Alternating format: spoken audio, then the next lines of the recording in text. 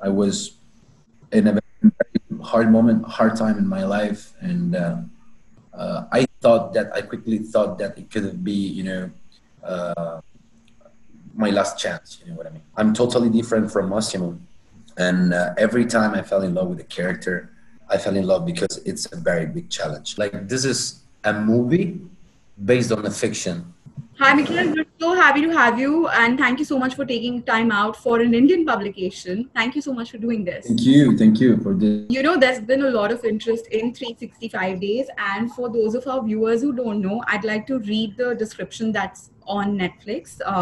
It says a woman falls victim to a dominant mafia boss who imprisons her and gives her a year to fall in love with him, and it's based on an erotic novel. So to begin with, I want to ask you, this is your first big international break. How did it come to you? How did the opportunity come to you? And what made you say yes to the project? I was in a very hard time in my life, and I quickly thought that it could be, uh, my last chance. You know what I mean? So I decided to just go to Poland and try, just try. Facing the character was a very big challenge for me because I'm totally different from Massimo, and every time I fell in love with a character, I fell in love because it's a very big challenge. Otherwise, I don't like to play something that is near myself. I'm talking about psychological, and it was a big challenge because Massimo has a very deep issues, for example, with sex and stuff. And I just wanted to understand what comes inside the head of someone who has those kind of, issues. The female character in the film, did you think when you read the script, did you think that it should have had more agency in terms of, because a lot of her character is sort of seeming out to be she has been kidnapped, but while she's out, she's like, oh, let me shop a little, which doesn't really come across as the best thing to a viewer for a woman who's been kidnapped. And we are talking about the fiction, you know what I mean? We're talking about someone else's vision, someone who wrote the book, that they just invent a story, and I quickly liked the story. And for example, if we're talking about the Beauty and the Beast, also the Beast kidnap her. But then it was the beauty's choice to be with the beast, right?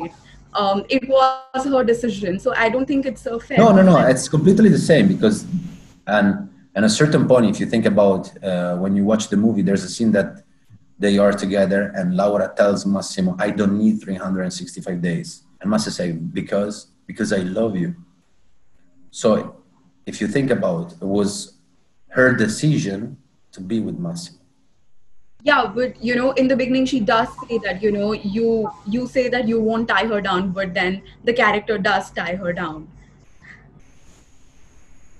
I mean, those differences do happen in the plot, is what I'm trying to understand. Massimo tried to tell her this, like, I don't want to tie you, like as if she was meaning it's psychological, And when she get tired, it was a part of the game, It was a part of the fiction. You said in one of your Instagram lives that you're still trying to understand what people are saying about it, about the film. Some people are saying that it romanticizes the idea of kidnapping and rape. I'm trying to understand from you, was that something that you were expecting, or is it something that's come as a total shock to you and you're trying to understand why people are saying what they're saying? No, I mean, it's first of all, as I told you, this is a movie based on a fiction. I made my job, my work, and of course, it's part of the game. Some people like the movie, some people don't like the movie. It's incredible. It was going to be incredible if everyone liked the movie. I mean, it's crazy, So I just made my job. And of course, I was expecting like some people not to like the movie, but it's part of the game.